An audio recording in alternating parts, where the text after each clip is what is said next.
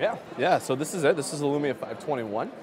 We announced this at Mobile World Congress in Barcelona in February, but just this week, T-Mobile announced that it's going to go on sale in May. Haven't done pricing just yet, but that's going to be coming shortly. But we're really excited about this device.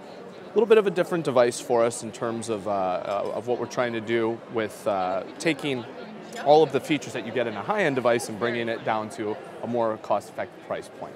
So with this, you've got 4-inch screen that you can see. It's running Windows Phone 8, again, obviously with our partners at T-Mobile. We go to the back side. We've got a 5-megapixel shooter on this. Does really well in low light, even without optical image stabilization. It's going to come in white. Comes with 8 gigs of storage on board, but you can expand it all the way up to 64 megabytes with a micro SD card. And like we said, it's going to come in white, T-Mobile in May. Really excited about it. And it comes with the full suite of the HERE applications as well. So it's got all of the fun HERE stuff on there, Nokia Music, Nokia Drive, all of the great things that really go into the Lumia device that separate us from the other ones. So we've got the buttons on the side, obviously, you can see right here. Volume control rocker. This is the power button and the standby button. Dedicated camera button. 3.5mm headphone jack on the top that plug in your headphones or whatever you want to right there. And then down here on the bottom, we've got the power charging port, and then a speaker right here on the back as well. So, and then this all comes apart too. The case is actually, the case comes apart. Let me see if I can get it here. Yeah.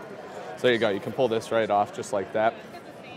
Battery right there in the back. You're looking at a 1430 milliamp hour battery on this guy.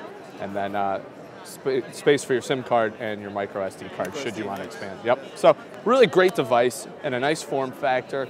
It's going to be, aggressively priced, and we think it's a really great phone for those folks that maybe want to just get into a smartphone at an affordable price but don't need all the bells and whistles. So really what it's designed to do is to operate on T-Mobile's HSPA Plus network. So it's HSPA Plus 21. Other than that, you're looking at pretty much the exact same device that we announced in Spain with the Lumia 520. That'll just be more of a worldwide device. This is a T-Mobile exclusive, so some nice customizations in terms of how it's going to work on their network. Great, thanks. Absolutely.